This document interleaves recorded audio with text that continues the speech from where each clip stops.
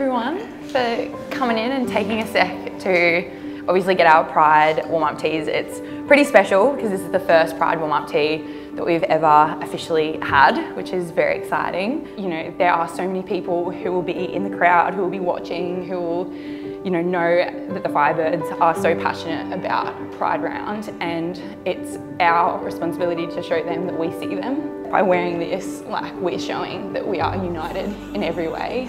We're united out on court, we're united in our acceptance. It's something I'm really proud of with this group that we have.